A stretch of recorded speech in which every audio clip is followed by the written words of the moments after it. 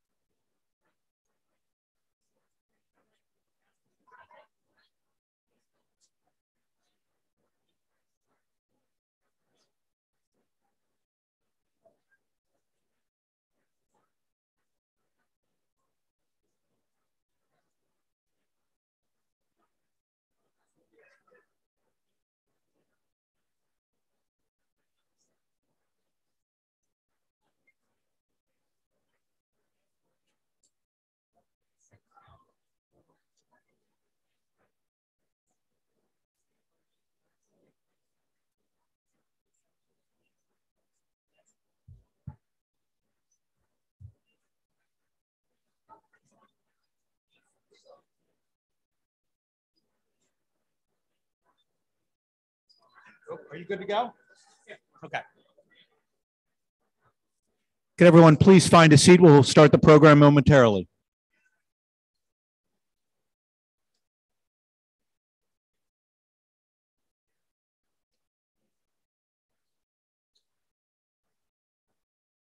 So April 26th, we've had 4 programs.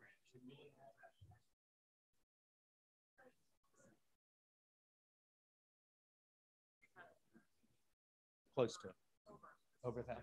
Yeah. Yeah. Okay.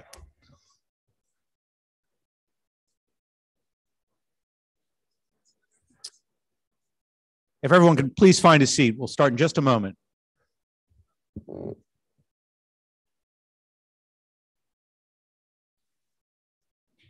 Good evening.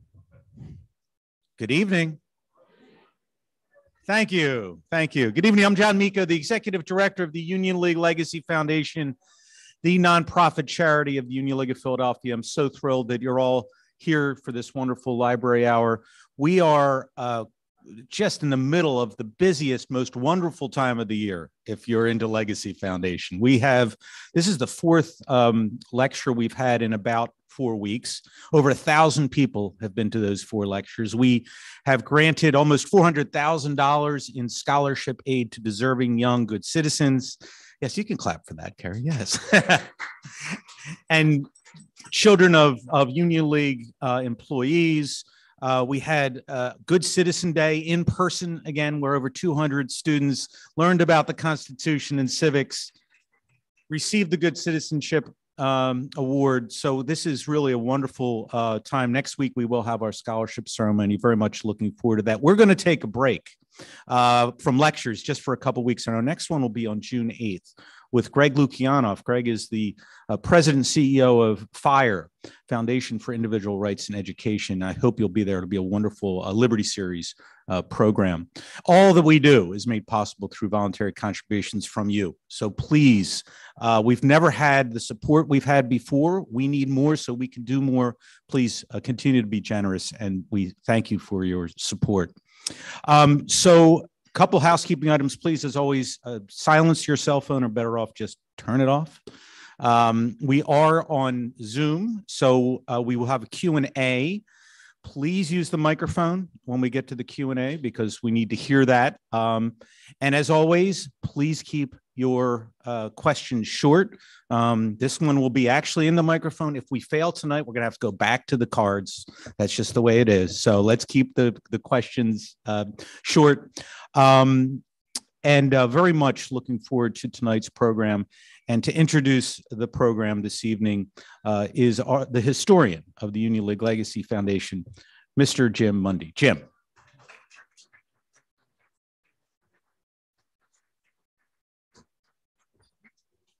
All right. Good evening, ladies and gentlemen.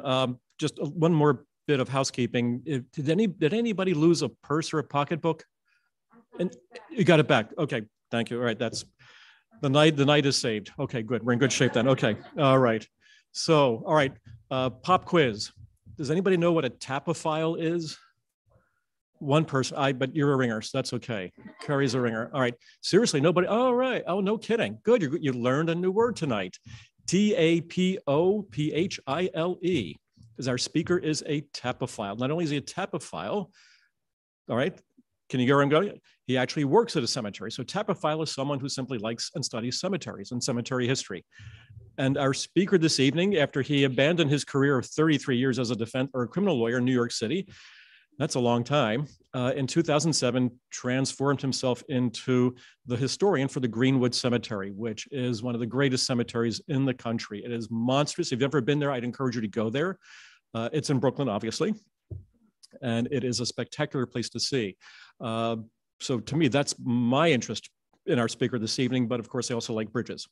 And if I'm not mistaken, part of the Brooklyn Bridge was manufactured in Philadelphia. I think some of the cabling perhaps, but maybe we'll find out. It's okay, I got one of these, so maybe, all right. You know, I'm always trying to push Philly, so what the heck. So, but our speaker though was a lawyer by profession, shifted in 2007, then became, and Greenwood, I mean, he does Civil War history, World War I, World War II. He does mapping at the cemetery. He does cemetery exhibits. 3 in the Civil War, 1 in Coney Island, if I remember correctly. And then he fell in love, but he's also, above everything else, a New Yorker. And New Yorkers, like Philadelphians, I hope, love New York, just like we love Philadelphia. So, and of course, you can't love New York and not love the Brooklyn Bridge. And so clearly his collection of stereo views and photographs and things like that of the Brooklyn Bridge is what really prompted him to create the book on the bridge tonight. And he was actually there in 1983 for the centennial celebration. Yep, I got the date right. Okay. For the centennial of the Brooklyn Bridge itself. So I think we're in for a really fun night tonight, all the way around. So it is with great pleasure I introduce you to our speaker, Mr. Jeff Richman.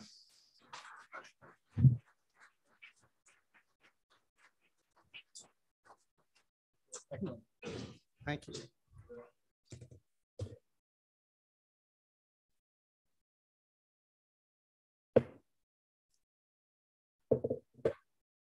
So I am truly honored to be here this evening. I am a student of the Civil War. It was mentioned that I have worked on World War I and World War II veterans at Greenwood Cemetery. Now for 20 years, we've been looking for Civil War veterans at Greenwood. And I was young and foolish back in 2002 when we started this and thought that we might find 500 Civil War veterans. And we have gone well past 5,000 that we have identified and written biographies for each of them, gotten Department of Veterans Affairs gravestones for over 2,000 of them who were in unmarked graves.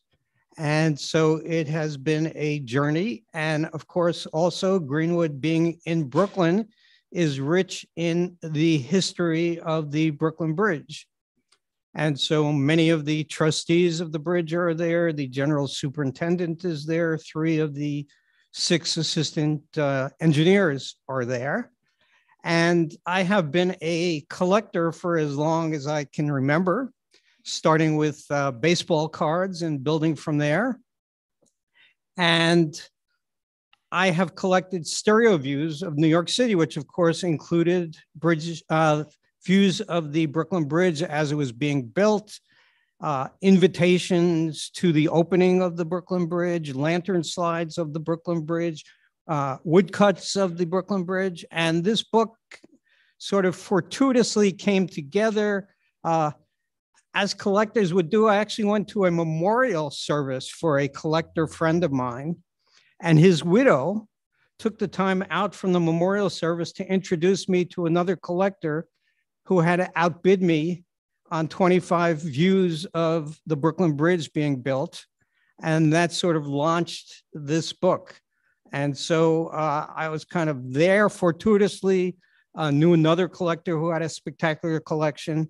And so what we're going to see is this joining of images from municipal archives in New York City, the original drawings that they found under the bridge about 30 or 40 years ago that nobody knew were there, collecting dust, that were saved, the Museum of the City of New York and their images, and RPI, Rensselaer Polytechnic Institute, from which Washington Roebling, who built the bridge, graduated. So here is the title of the bridge, Building the Brooklyn Bridge, 1869 to 1883, an illustrated history with images in 3D.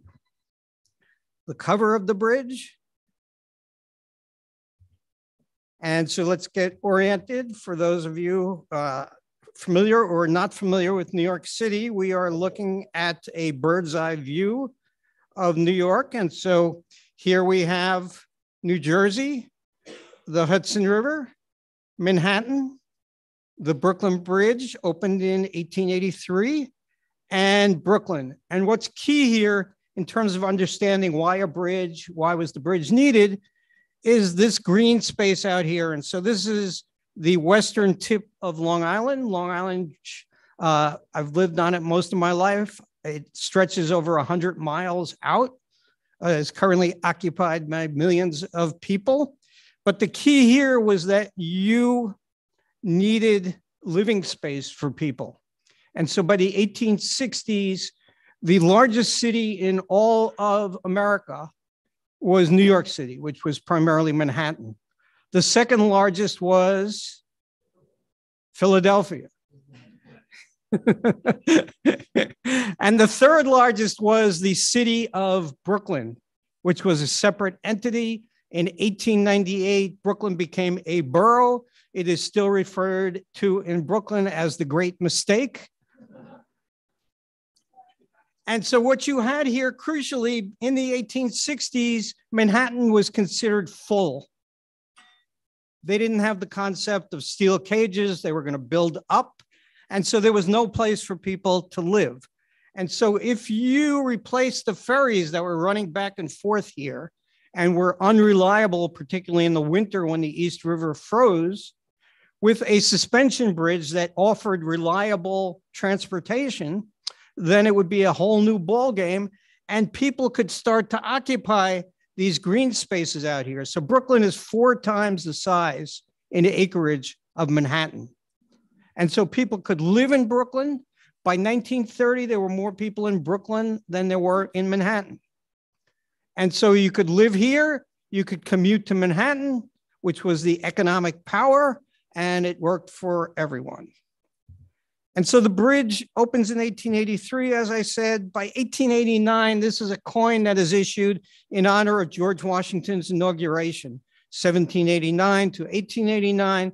And what goes on the back of the coin? The 8th wonder of the world. This is a bridge that is only 6 years old at the time, and yet it's already being hailed as this great wonder. All sorts of advertisers wanted to be associated with it. This is Willimantic spool cotton. And so you see, fortunately, this is not the case, but these spools up in here and spools made out of cables. And the masterwork on the bridge, and the book I love very much, is David McCullough's The Great Bridge, which came out 50 years ago. Is just a wonderful description of the many aspects of the bridge. but I thought that I could kind of help our understanding with all of the images. So there are 252 images in this book, which tell the story of the bridge. So here's John A. Roebling, who planned the bridge, and more on him in a moment.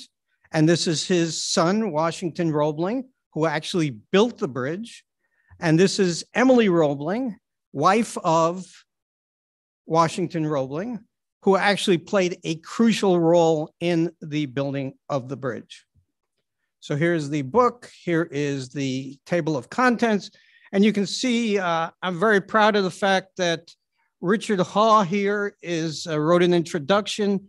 Richard wrote the biography of John Roebling, the father. And Erica Wagner, The Brooklyn Bridge, A Love Story. Erica wrote the biography of Washington Roebling. And both of them agreed to write introductions to the book. And then we kind of tracked through the engineers, the workers, and then the various stages of the construction of the bridge through the opening day, May 24th of 1883. And so here we go through the chapters, the engineers. So again, John Roebling and Washington Roebling, father and son. The chief engineers, John A. Roebling, chief engineer, trained in Germany, Mulhausen, Germany, as an engineer, studied philosophy with Hegel. By one account, he was Hegel's favorite student, fled Germany to become a Pennsylvania farmer, and went ultimately into wire rope manufacturing and became the leading suspension bridge builder in the world. And so he was not, as you might guess, from this photograph of him, known for his sense of humor. He was more known for the fierceness of his personality, for not taking a day off. I don't think vacation was part of his vocabulary, but he was really a genius in terms of pioneering the idea of suspension bridges. There were other suspension bridges. Every one of them had a bridge collapse. He never collapsed a bridge. And so this is an image that I specifically added for this presentation. He flees Germany. He decides Germany is not for him. The bureaucracy is too much. He can't get anything done. He pretty much secretly flees because the Germans would not have been happy that someone had a training in engineering and was leaving the country. So he organizes a group of 20 or so people, and they come to America, and he and his older brother buy acreage north of Pittsburgh. And they found the town which becomes Saxonburg, Pennsylvania. And so this is the Butler County Museum, I believe is in this building over on the side here. Saxonburg currently has a population of 1,400 people. And so you may not have been there, but they have this model of the Brooklyn Bridge as their claim to fame. So he establishes himself as a farmer, having never spent a day in his life farming. And after a year or so, he decides that his wife will be the farmer and he's going to make wire rope. He had read it in a European journal about wire rope replacing hemp. And so he goes into the business and his sons become multimillionaires. Washington Roebling, when he dies, leaves a fortune of over close to $30 million in 1926, which today would be real money. So here's Washington Roebling, the son. He is a graduate of Rensselaer Polytechnic Institute. He's an experienced bridge builder by the time the Brooklyn Bridge comes around, because he takes his summers, he doesn't go off on vacation. He goes and helps his father build suspension bridges. He was a Civil War veteran. Early in the Civil War, his father says to him, "I think your feet have sat underneath my table long enough. Go enlist." And he enlists the next day, April of 1861. And he works his way up from private to lieutenant colonel. His best buddy is Emily Warren Roebling's brother, Gouverneur Warren, Gouverneur Kemble Warren, who becomes the hero of Gettysburg and Little Round Top. And Washington Roebling is as much the hero of Little Round Top as Gouverneur Warren. And he's 32 years old when he takes over the construction of the bridge, simply because his father gets himself killed by the ferry. In the irony of all ironies, they go down to the area where they're going to put the bridge, and they're surveying. And his father is at the ferry slip and gets his leg crushed. And so here is Emily Roebling. She did not have a formal training, but had a bent for science and mathematics. There was no place that a woman could go to become an engineer in this era.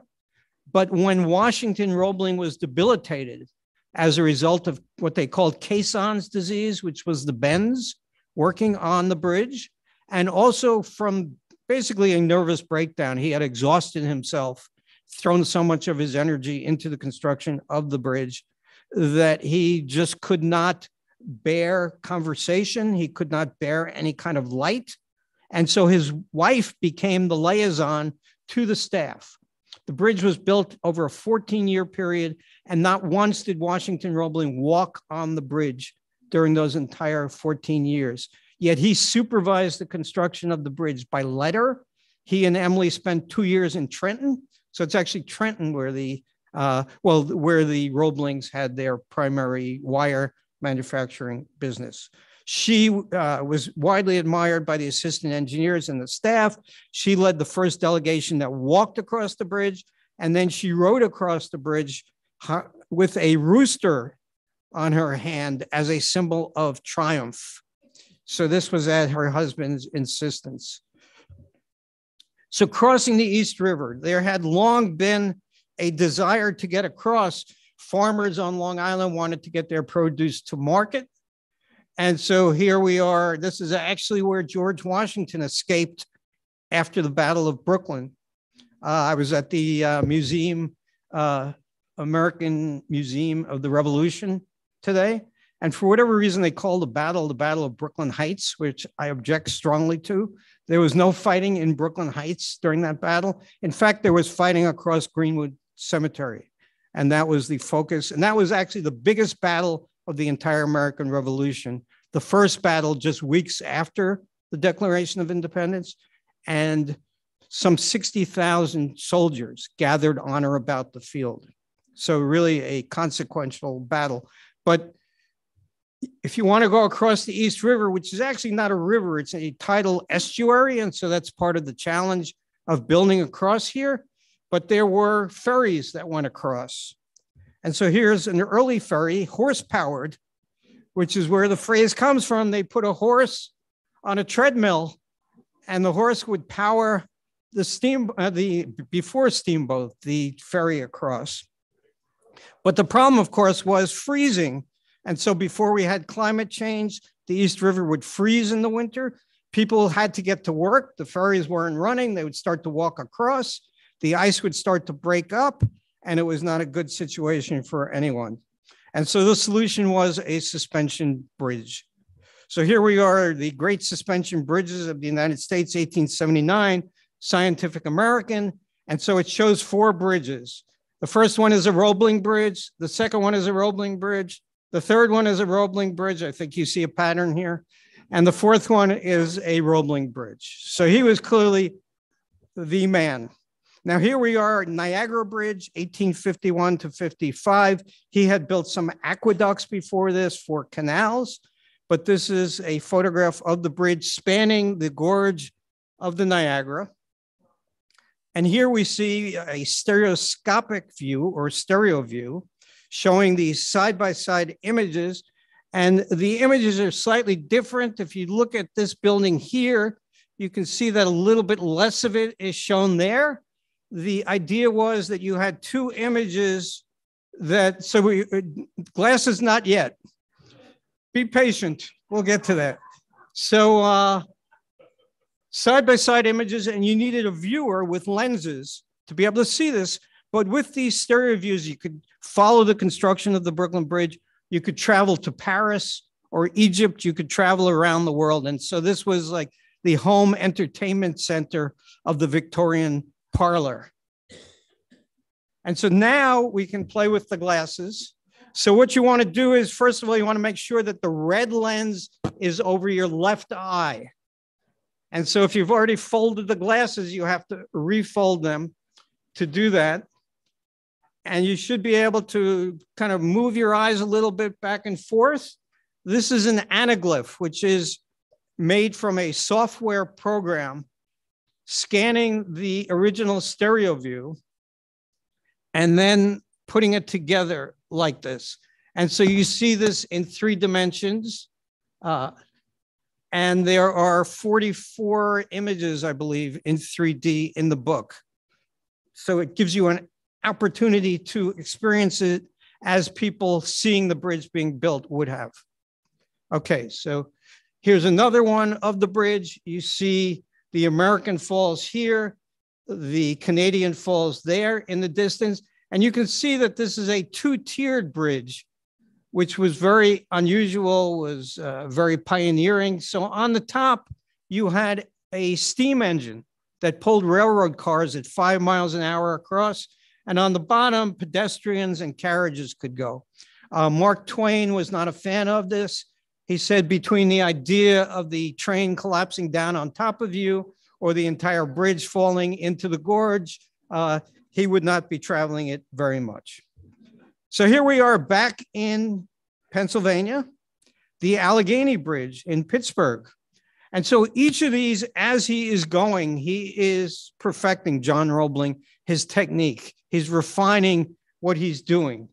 And so this is actually iron towers. He will get to stone in Brooklyn.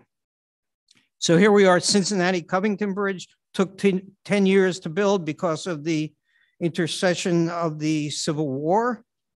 This is now known as the Roebling Bridge. And here is a Curry and Ives print, both of whom are interred at Greenwood Cemetery, of course. And this shows you what a suspension bridge is. So in terms of understanding what's going on here, you see the towers, which John Roebling chose to make of stone in Brooklyn. And the towers, the point of the towers is to allow this to remain as a navigable waterway. And so the Brooklyn Navy Yard is just up in here, and you needed to be able to get ships through there. So this allows the deck of the bridge to be high enough. And then the key is the cables, the cable wires of steel. The first time steel was used for cables. And then you have suspenders. So those are wires which come straight down from which you hang the steel beams of the deck of the bridge. And then these angled wires are to give the bridge more rigidity. John Roebling really pioneered the idea that a bridge had to be stiff. And so if you've ever seen the Galloping Gertie videos, the idea, the problem that they had with that bridge, which was a modern bridge, is that it was not sufficiently stiff. It started to rhythmically rock and collapsed, which was not a good thing. So here we are, John Roebling, as early as 1857. He's planning a bridge across the East River up around 59th Street, Roosevelt Island in Manhattan. And here's the ferry that's being replaced. So this is the Fulton Ferry. This is the Brooklyn side. You see 2 ferry slips. You see the tower of the bridge. And this is where they were surveying that day in June of 1869. John Roebling saw a ferry coming into the slip.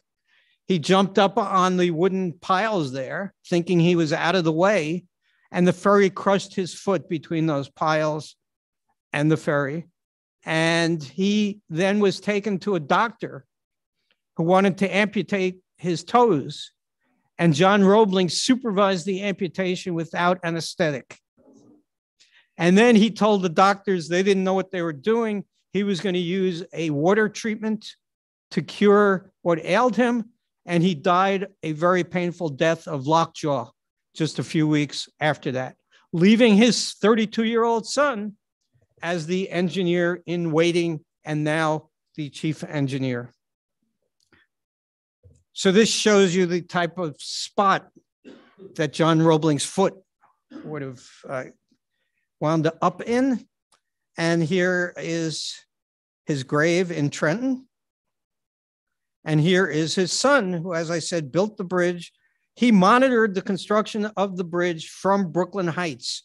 And so he could see, this is a little artistic license. He apparently had a telescope and not binoculars, but he would watch what was going on and then basically send Emily out to explain to the assistant engineers what was going on and what had to be done. And she even reached the point where she was meeting with contractors to explain to them what had to be done in terms of new parts of the bridge that were being built. So here are just wonderful photographs, 1872. No Washington Roebling in this because, as I said, he never was on the bridge as it was being built. But this is keyed. And so we know individuals here, the general superintendent, William Kingsley, etc., the master mechanic here, Farrington. So just some wonderful details in the photographs. And here, 1878, as the work was progressing, as the cables were being spun, trustees, draftsmen, and assistant engineers. And then we see up close two of my favorite assistant engineers. So this is William Payne, who had served in the Civil War with Washington Roebling. They would change out of their uniforms and go scouting in Virginia, risking being shot on the spot as spies because they were in civilian clothes, and making maps of what they saw to help the Union cause.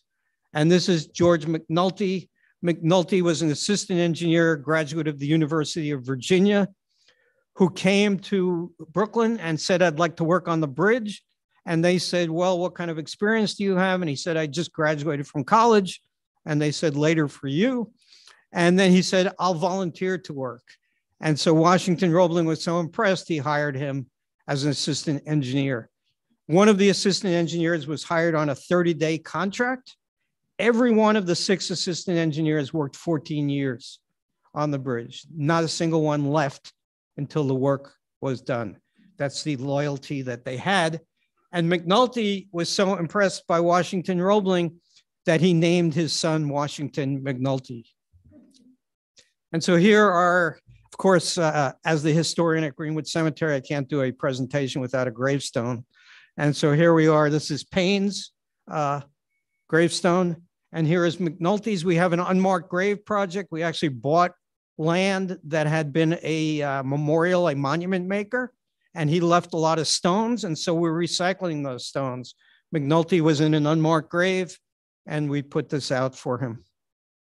So here are the workers who built the bridge, many of whom were Civil War veterans, many of whom were immigrants, Italian, Irish, German. The conditions were not always great on the bridge. The best estimate is that some 30 plus men died working on the bridge. But here you see their faces as the construction was underway. And here is a photographer who knew what he was doing. So this is half of a stereo view. And the key to 3D effect is foreground, midground, and distance. And so if you'd like to put your glasses back on with the red on the over your left eye once again, this one is pretty good. If you kind of rock from side to side, you can see it moving with you.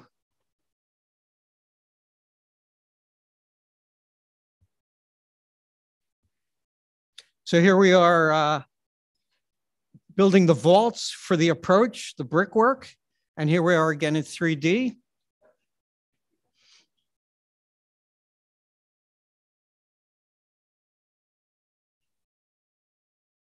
Okay, so we're back in 2D. The caissons were the very foundations of the bridge. Washington and Emily had gone to Europe to study caissons, where that work was being pioneered. Virtually nobody in America knew anything about caissons. And so by the time they came back, they were the American experts on caissons. And the idea was you built this huge wooden box out of 12 by 12 timbers. And you launched it and put it where you wanted the towers to be built. And then you started to put the stones of the towers on top of the caissons while the men worked inside the caisson. And while you pumped compressed air into the caisson to keep the water of the East River from flooding the workspace and killing all the workers.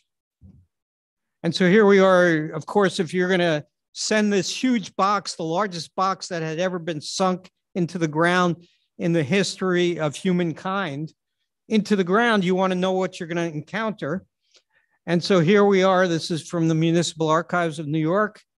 Just a wonderful, wonderful drawing showing you here's a detail of it and what they're going to encounter as they go down 38 feet, 41 feet, 42 feet, boulders, sand and gravel.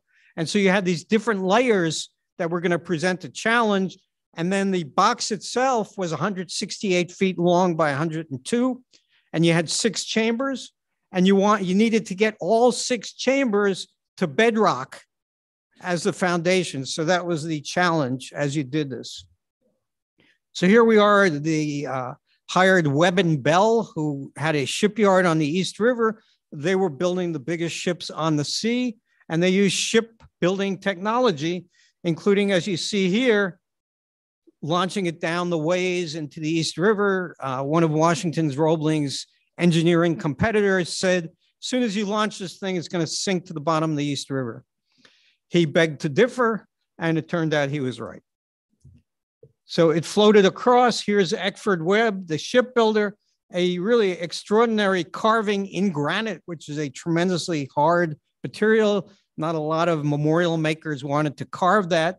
But here is the back of his monument, and it says an eminent shipbuilder and constructor of the caissons for the first Brooklyn suspension bridge. So a man who had built the largest ships on the sea, and his proudest accomplishment was the caissons of the Brooklyn Bridge. So here you see the caissons in action. They actually, Washington Roebling really refined this from what his father had laid out. And so this is kind of a water shaft from which they're pulling the debris that the men are loosening up through this water and then getting it up out. And so they needed the water to keep the compressed air in the chamber.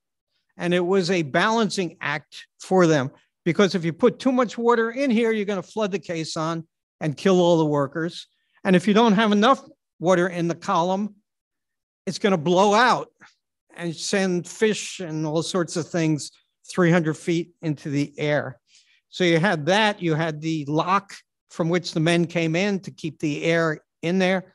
And then you had the supply shafts. When you got the caisson to the level that you wanted, then you could bring in the brick and the concrete to fill the caisson. So these are actually underneath the towers of the Brooklyn Bridge as we speak today. So here is some of the wonderful drawings, just wonderfully graphic designs of the caisson, and a bit more refined here. And so you can actually see the tower up in here as it's going up. And here's a photograph showing these. You would have had compressors in here. So this is 1872. And you see there's a little bit of handwriting here. We can see the tower of the Brooklyn Bridge here. So that was the first tower that they were working on. So you can always orient yourself as you read through the book. The New York Tower was a little bit behind the Brooklyn Tower, but you also see some snow here. And so then we see the notations, and Erica Wagner, as I said, expert on all things Washington Roebling, assures me that this is Washington Roebling's handwriting. And it says compressor house. So this is where those steam engines were that compressed the air that was then piped into the caissons, and it says winter. And so that's confirmed by the snow that we see also. And so here we are, the airlock. So there are some things, for instance, in the caisson there are no photographs that I have ever seen. And so we rely on woodcuts. So here we are, men breaking up boulders. The bridge is this extraordinary mix of the cutting edge, the use of steel, the first bridge to have electricity lighting the bridge in history going across a river, but at the same time, just extraordinarily primitive. So they're encountering boulders and they are using these hammers and chisels to break the boulders apart. And Washington Roebling becomes very frustrated because the work is just going very slowly. And so ever the scientific experimenter, he takes a revolver down into the caisson and he fires a shot with just a little bit of black powder. And they kind of look around, you know, is anybody dead? Is the water flooding into the caisson? It looks like we're okay. And he just makes the charge bigger and bigger until he's satisfied that they can use black powder to blow these boulders apart. And so they start a night shift that's doing nothing but blowing up boulders. So here we are moving the debris. And then this is the pool into which they feed the debris. And they have to keep it mixed. So these guys are assigned to keep water flowing in here and mix so that those steel teeth can grab onto the debris and pull it out of the caisson. So another drawing, this by John Roebling, of the dredgers. And then they became more sophisticated. So again, the idea of sophisticated and not so sophisticated, you see the two clamshell buckets, and he experimented with steel teeth and they were breaking all the time and he was getting very frustrated. But then you see this guy up here and what's he doing there? So I consulted with an engineer who was expert in historic bridges. And he explained to me that this guy's only job was to wave to the guy who was operating the steam engine that lowered the bucket down when it was down sufficiently that it was at the pool. And so he would just go like that. And then they would know, stop lowering.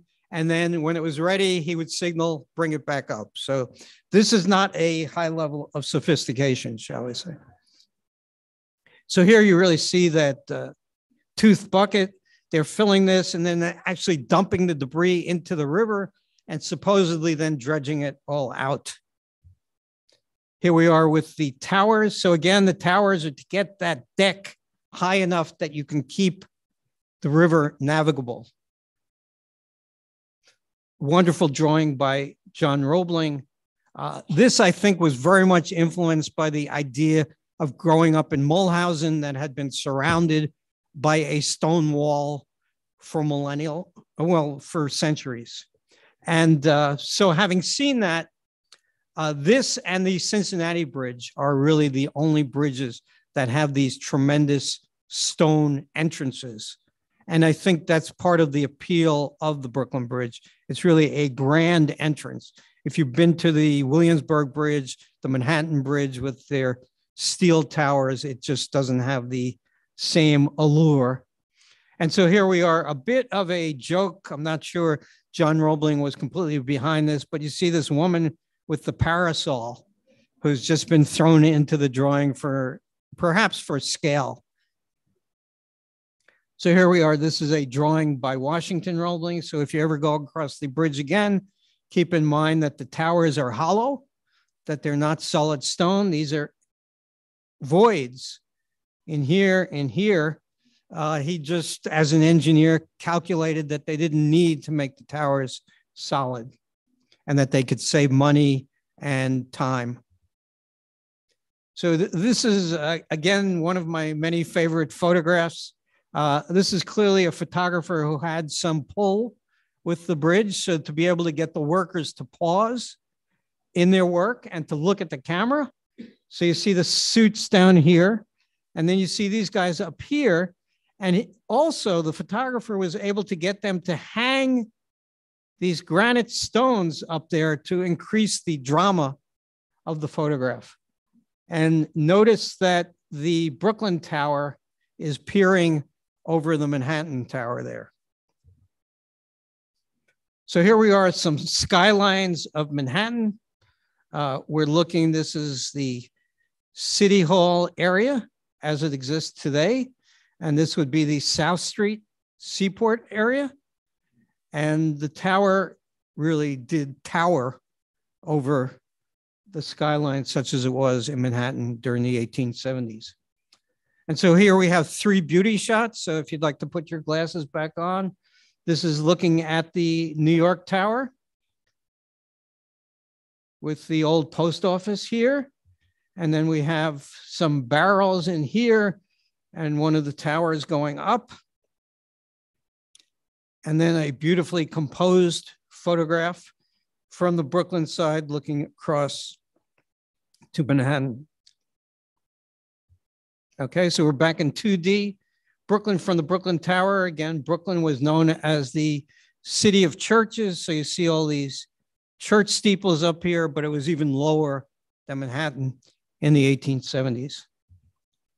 And then the anchorages. So you're going to have these massive cables. They're going to be 15.5 inches across, 13,000 miles of wire contained in the 4 cables. And you are going to have to kind of tie them down somewhere. And so they built these anchorages, which are still there, though very few people notice them. And these anchorages are just piles essentially of granite to hold the ends of the cables in place. And so here you see, this is the massive cast iron anchor plate. And then you connected anchor bars to the cables, and the cables then went across the towers. So here we see the relationship of the anchorage to the towers. And so the cables are going to come up here and then dip through here and then go back down there. So here are those anchor plates, and here they are in 3D for you. And you can see, I think these are surveyors here, but these plates, the strands of the cables, each cable was 19 strands. In Cincinnati, by comparison, I believe it was 5 strands per cable. So this is a much more massive undertaking here. Here are the anchor bars, and then we go to 3D on the anchor bars. So they're composing these, they're kind of surrounding them. The practice in Europe was to leave the anchor bars accessible so that you could maintain them. Washington Roebling, who obviously knew Europe pretty well, having traveled there, said, Americans are an impatient people. They will not want to maintain my anchor bars. And so he just surrounded them with stone and called it a day.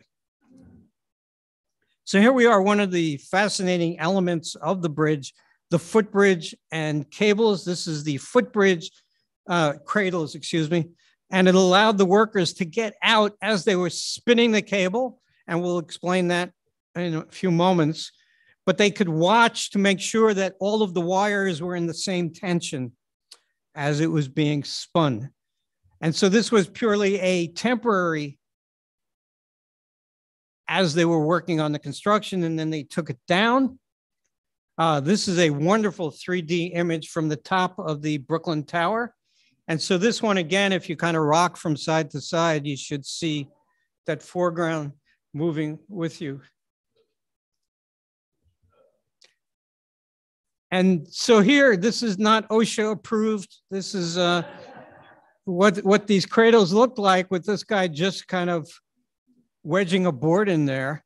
And he was supposed to check each of the wires that went across. And then he has a flag in his right hand. So if the wire is too tight or too loose, he waves, and then his comrades are going to tighten it up or loosen it up, depending on what's needed. And so this is really quite remarkable. This is a sign put up by Washington Roebling, safe for only 25 men at a time. And he's concerned about break step and don't walk together and all of that. But what's remarkable here, you don't see a security guard here, nor do you see a gate here. And so if you climbed up onto the anchorage, you were free in the early years of the bridge construction to walk across this walk. And so it became kind of crazy. Here we are in 3D with this. And so you see these anchor bars. that are going to be used for the cable. This is what spins the cable, actually gets pulled from the Brooklyn side to the Manhattan side. So they're pulling the wires one wire at a time to make these cables. And here we are 3D looking down. This is the shed that they're keeping the wires in. And here we are again, you see the slats, these oak slats are separated so that it doesn't pick the wind up and really rock back and forth. And so this, with all due respect to Sinatra, regrets, I've had a few, you could go up there and walk across, and some people got up there and then realized they had made a mistake. And so E.F. Farrington, who was the master mechanic, said that, the grizzled master mechanic, I might add, said that women seemed to do a better job up there than the men did. So I won't try to explain that. But so here we are, the cables. So the cables were the key to the bridge, key to the suspension bridge. This is Farrington demonstrating to his workers, many of whom had been sailors, that there was nothing to fear, that these cables, these wires were strong.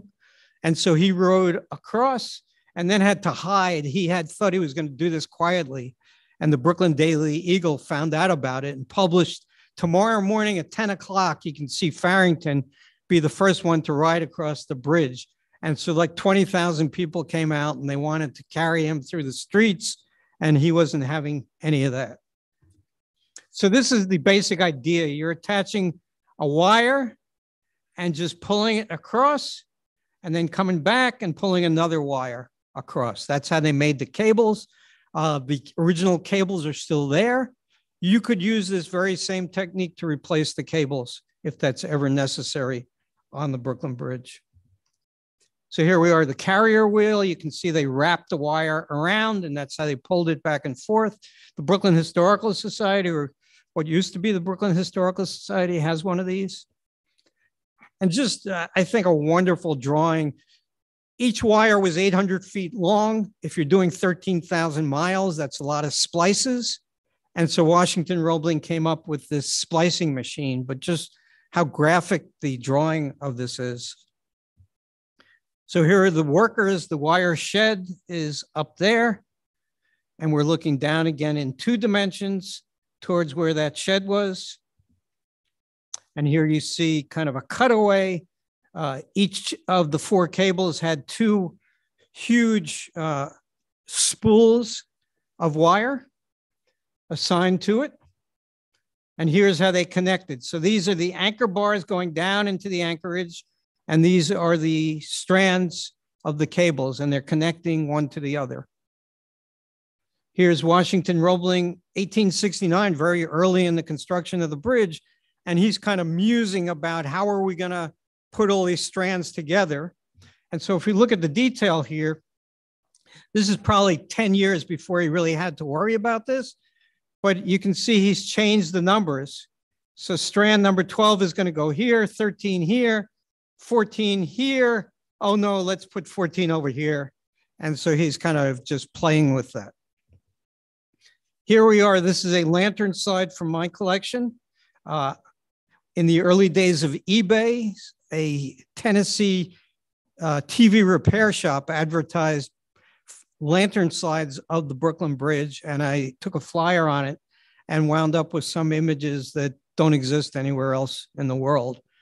And so this is one of those images, and you can see the 4 cables here. 1, 2, 3, 4.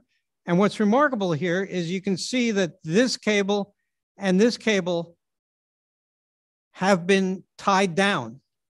You see those brackets that have the strands one against another, and yet that process has not yet occurred.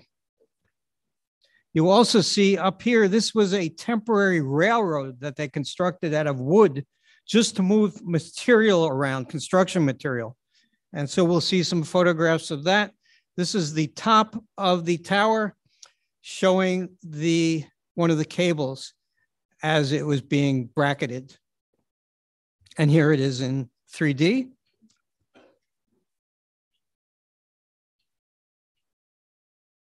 So that's a pretty strong and unusual image also.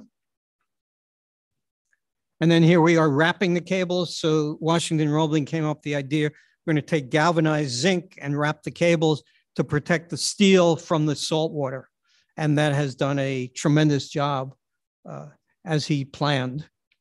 So here we are, and now we're constructing the deck of the bridge. You can see it's separated into sections. Here is one of those cars that is moving materials along that wooden railway. Just a wonderful drawing by one of the particularly talented assistant engineers in terms of the approach. You had to be able to get people, horses onto the bridge. And that meant that the bridge was going to be over a mile long because it had to be gradual. If it was raining and the horses couldn't climb because it was slippery, that was going to not help your bridge function. And so here we are in 3D.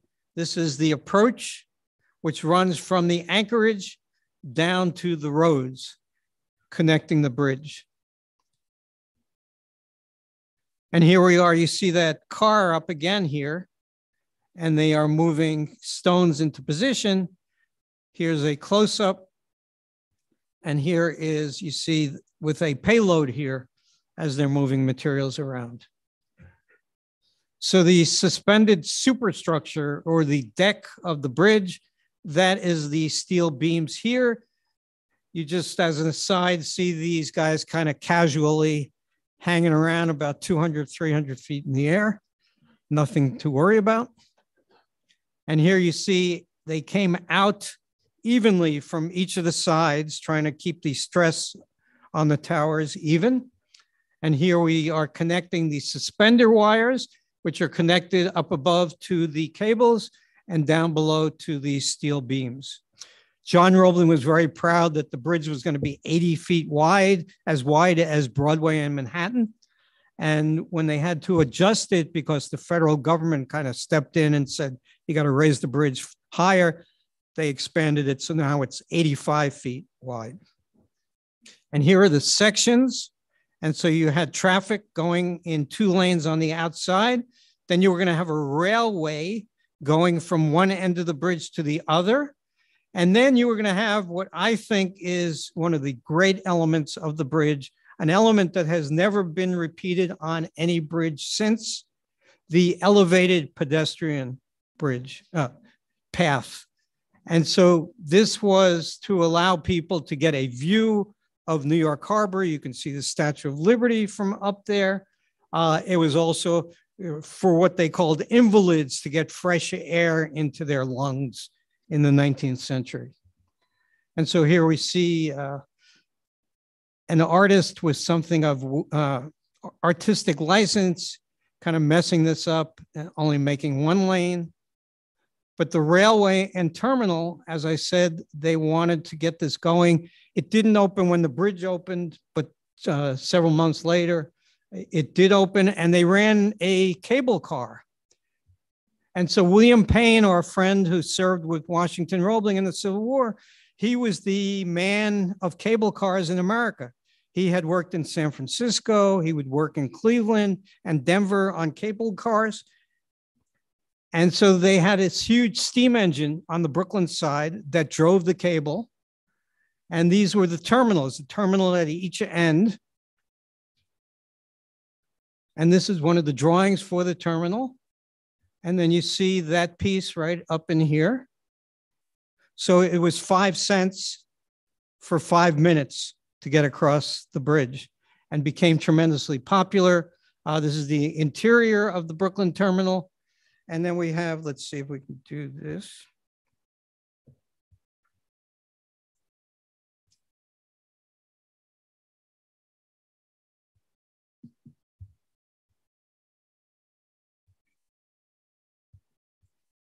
I think my pointer is not cooperating. All right, so this is a movie from 1899, which you can find on the internet. And it shows the cars. The bridge is kind of remarkable because it evolves over time transportation-wise. And so originally there have 2 lanes for carriages, for cows to go across, for sheep, for pigs. But by 1899, they've added a trolley in each direction, in addition to the cable cars that are going across. Oh, there we go. So you see right here, the cable is right in there.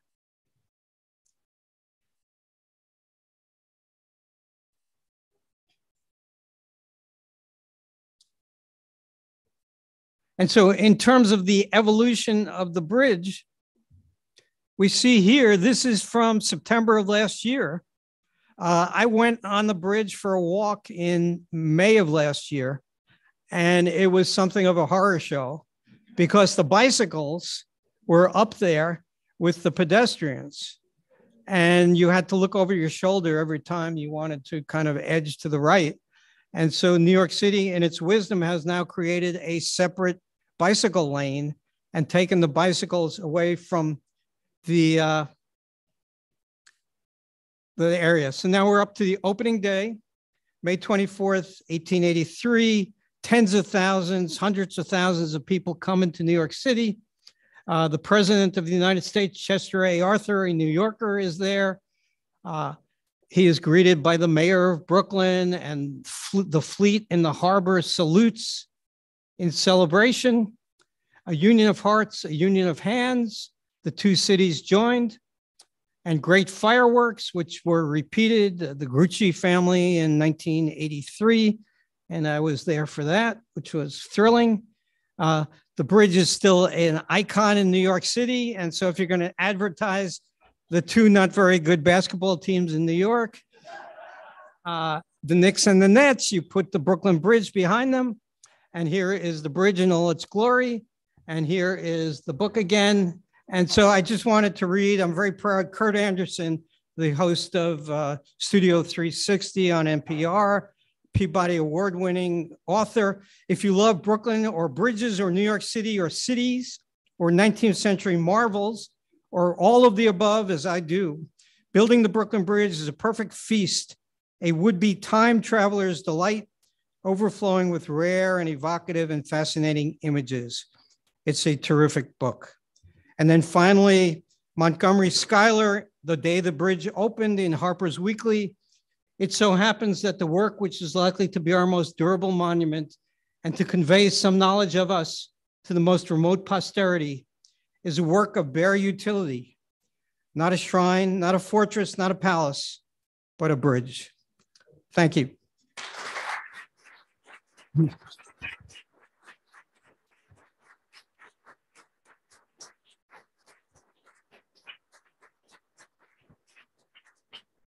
Now, there are some times when you don't mind telling a speaker it's time to stop.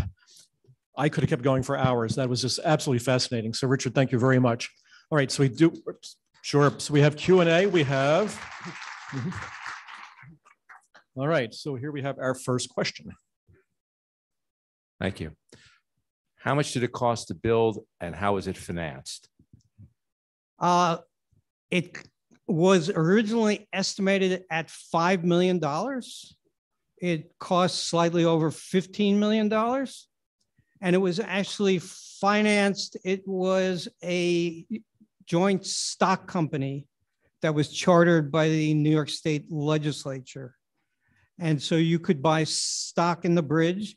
And the allure of the stock was that the bridge would pay for itself with the charges to get across the bridge. So actually, originally, they were charging a penny to walk across the bridge, and that ended, but they continued to charge other ways and quickly paid for itself.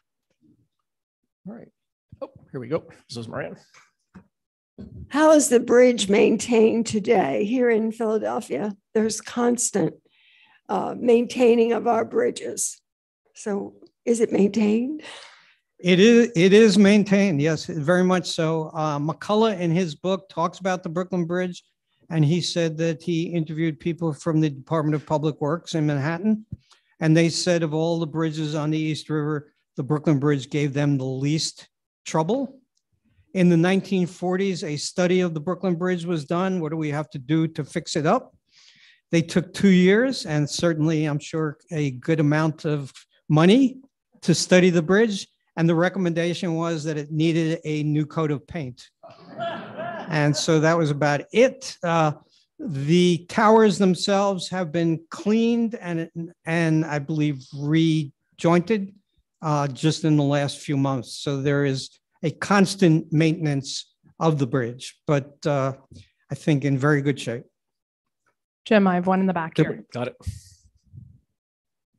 So is there anyone still in the caissons?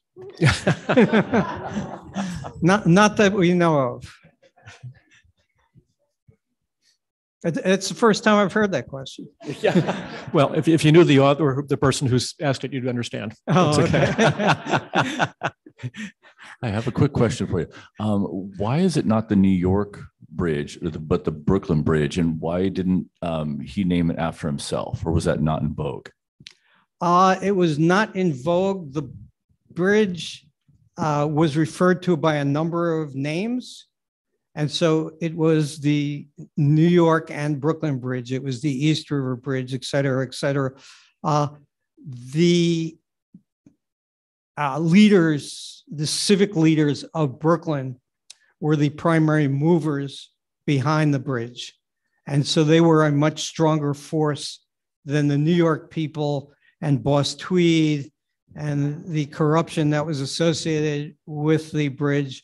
And so I think the fact that Brooklyn had really pushed for it is probably the reason that it became known as the Brooklyn Bridge. Okay. So following up on the caisson people, if it's an unmarked grave, how do you figure out who's in it? I don't think the bodies actually were left in the caisson. I think they were all reclaimed. And so I don't know that there are any bodies there. Yeah, the cemetery is what I was really referring to. Sorry, it's tangential question. Cemetery does have bodies.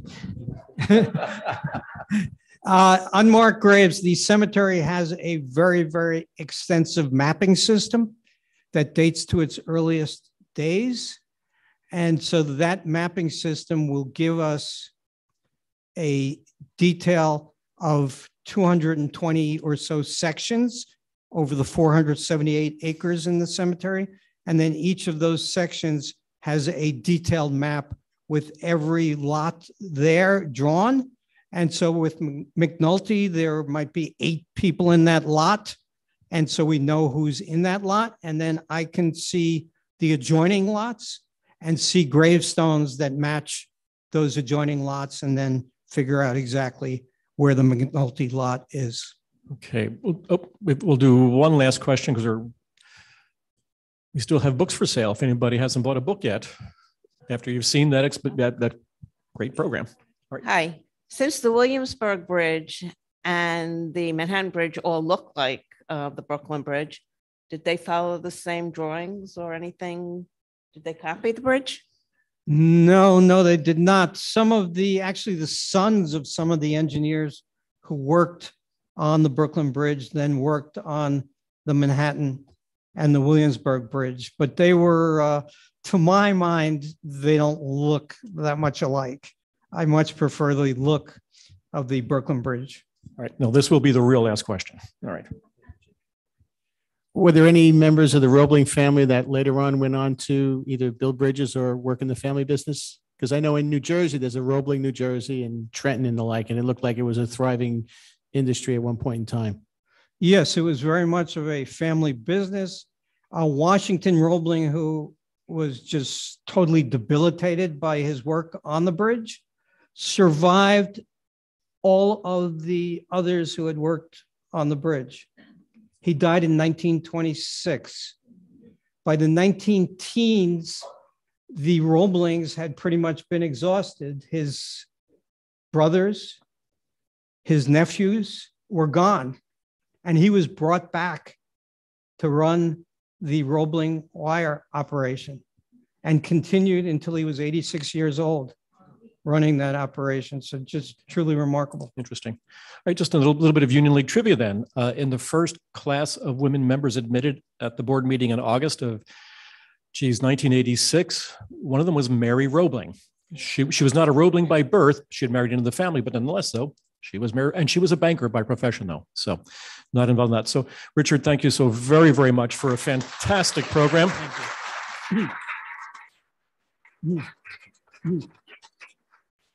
All right. So everybody, your goal is two things: walk across the Brooklyn Bridge and then go visit Greenwood Cemetery.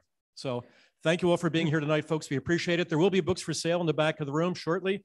Next program, June the 8th, Liberty Series, Greg Lukianoff, free speech on college campuses. Should be pretty good.